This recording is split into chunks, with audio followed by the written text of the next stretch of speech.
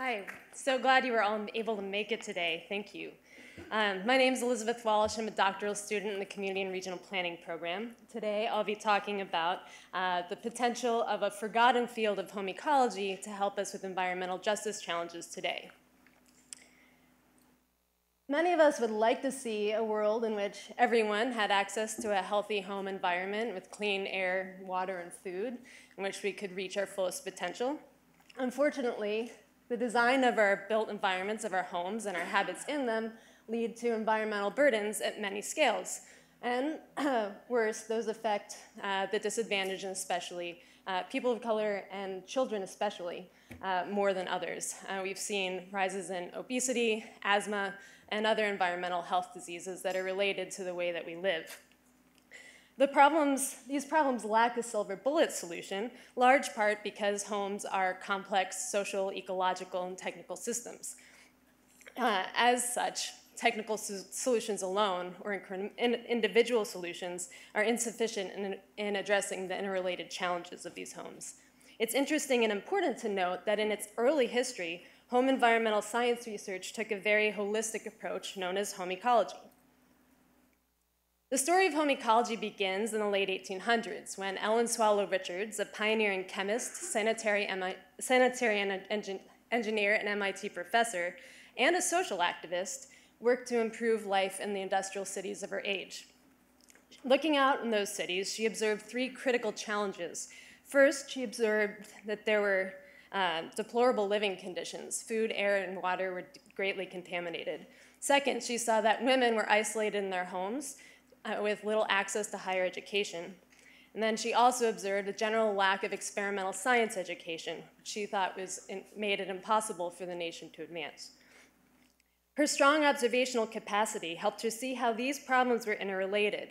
She established the field of oikology, or home ecology, as a way to holistically address them. So, home ecology has a number of key defining characteristics. It's transdisciplinary in that it engages scholars from a range of disciplines, along with non-academic partners in applied research. It employed systems thinking to address interrelated problems in complex urban environments.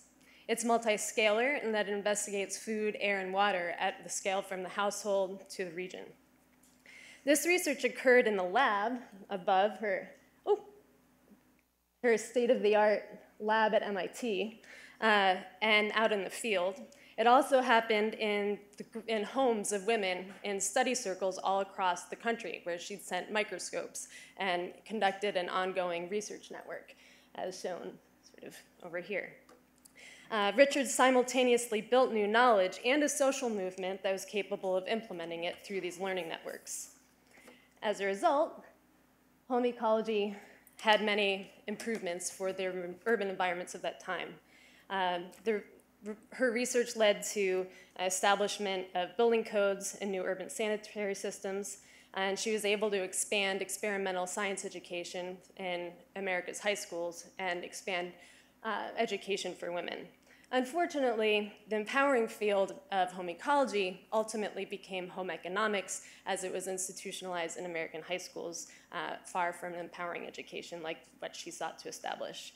Additionally, some of the technical solutions ended up moving environmental burdens generated by cities away, and away too often meant in someone else's backyard.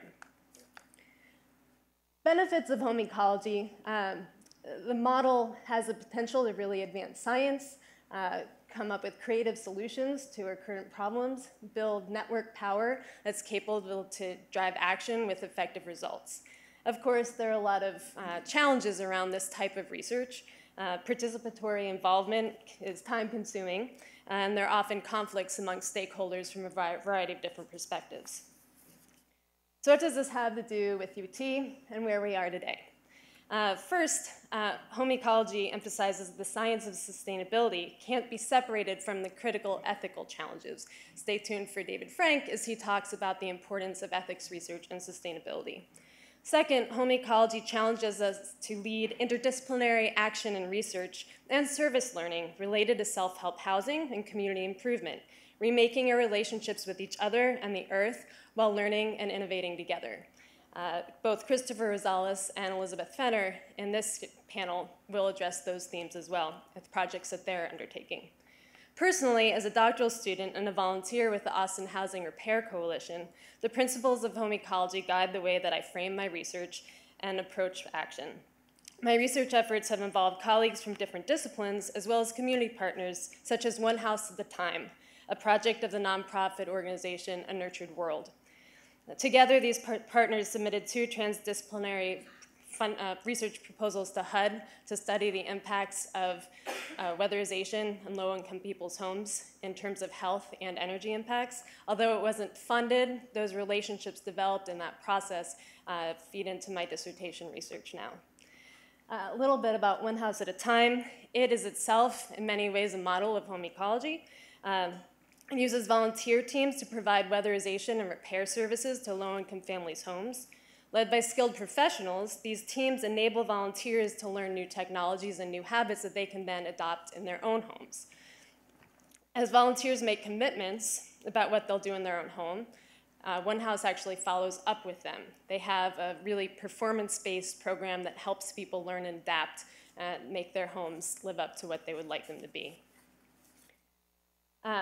Home ecology also encourages national learning networks. And it's always a good idea for UT to keep its eye out on the competition or other collaborators.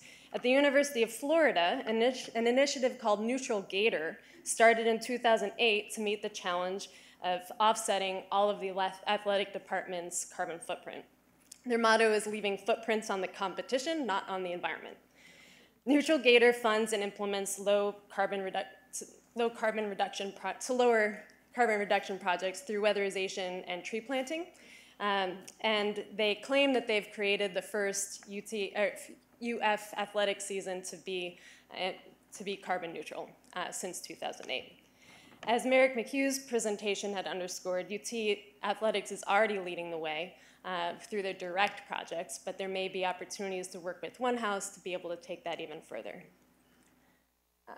In conclusion, home ecology has been a greatly useful framework for myself, and if we can all look first where we are and adjust the relationships we have with people around us and our home, we can start to redefine home on many more levels. And that's it. Thanks.